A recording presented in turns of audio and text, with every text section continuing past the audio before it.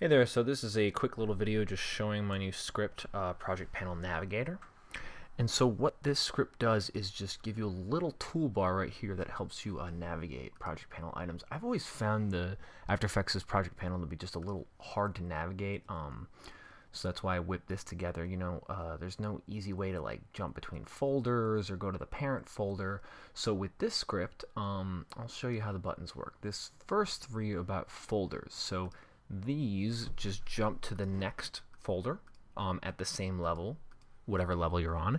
If you hold shift while you're clicking them, it'll jump to the next or previous folder on any level. So that's just a quick way to jump around some folders.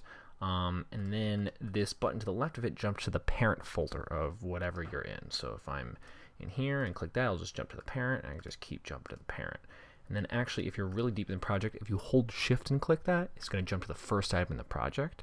And if you have that first item selected while you hold shift and click it again, it's going to jump to the last item in the project. So if I'm here and I just want to get the last item, I can just quickly shift click that twice.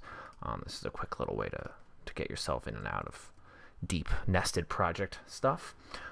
This next button right here, this selects all folder contents. So if I have this subfolder selected, I click that, it's going to select everything inside of it. And if I'm if I have a non-folder selected, it's going to select everything in that level. Now, obviously, you can see it didn't select the contents of the subfolder, but it will if I hold shift, which, as you can see, it says it'll select all subfolder contents. Then if I hold alt and click it, this is going to deselect everything. This next button is about selecting all folders. So if I'm at the root level and I click that, it's just going to select all the folders at the root level. If you hold shift and click it, it's always going to select the root level folder. So if I'm really deep in the project and I have all these things open and I get a little confused, I just hold shift and click that, it selects all the root folders, then I click left, done, out of that jam. There's also the option of if you shift and alt and click, it'll select all folders in the entire project. So if I just hold alt and shift and click that, it's going to select every single folder. Again, that's useful for just closing them all quickly. And then if I just hold alt and click it, it just deselects everything. This next button is similar to that, except with comps. If I am on this level and I just click that, it's going to select all comps on that same level. Right there. If I want to select, if I have a folder selected and I want to select the comps that are in the folder, I shift click it. It's going to select all the comps in the folder. And then if I shift alt and click it, it's going to select all comps in the entire project. And then if I alt click it, just like the other ones, it's going to deselect everything. So it's just a quick way to select a bunch of stuff. Oops, sorry. This next one is a great, really handy one. So if I have, like, say I want to create a new folder and put all these items in it, normally I'd have to create a new folder, name it, put all the items in it, blah, blah, blah. It's annoying. With this, I just select a bunch of things, click that, new folder, boom. All of them in new folder. It's very handy. I'm going to undo that. Then there's this next one is called Smart Paste. So Smart Paste, if I want to copy pre-comp 5 and paste it in the subfolder A, when I hit paste, it pastes it to the root level. It's kind of frustrating. But if I use Smart Paste, I copied it and I click Smart Paste, it's going to paste it into whatever level I have selected. So if I actually have a non-folder item selected, like here, it's going to paste it next to it. Now, sometimes when you do this, like if I have this item named A, if I copy and paste it, it's going to put an A2. Sometimes you don't want that. Like if I put it into this folder, I don't want that A2. So if I actually hold Alt, as you can see in the little help tip, if I hold Alt while I click it, it's going to remove the little thing that After Effects adds. Just save you a little time having to do that manually. And then the other option you have is that if you hold Shift, it's going to paste it at the same level no matter what. So if I have a folder selected and I use Smart Paste, it's going to paste into the folder. But what if I want it pasting next to the folder, but I have a folder selected? I just hold Shift and it'll just paste it at the same level as the folder. Okay, so this next one is a batch renamer. So if I just want to rename all these items, I click that, and it gives you a little search and replace feature or prefix suffix. So say I want to change the word folder to DAS. There you go, I just did it. I'm going to undo that. Say I want to prefix everything with stuff.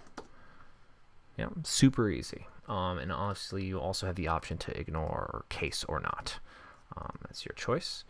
And then this last one is useful for editing a comment, the comment field. So if I want to change all these comments, I just click that, and let me actually just move this over so you can see it. Click that, and I comment, and now the comment has been changed for all those items. Now there's a bunch of stuff that's in that folder that wasn't changed.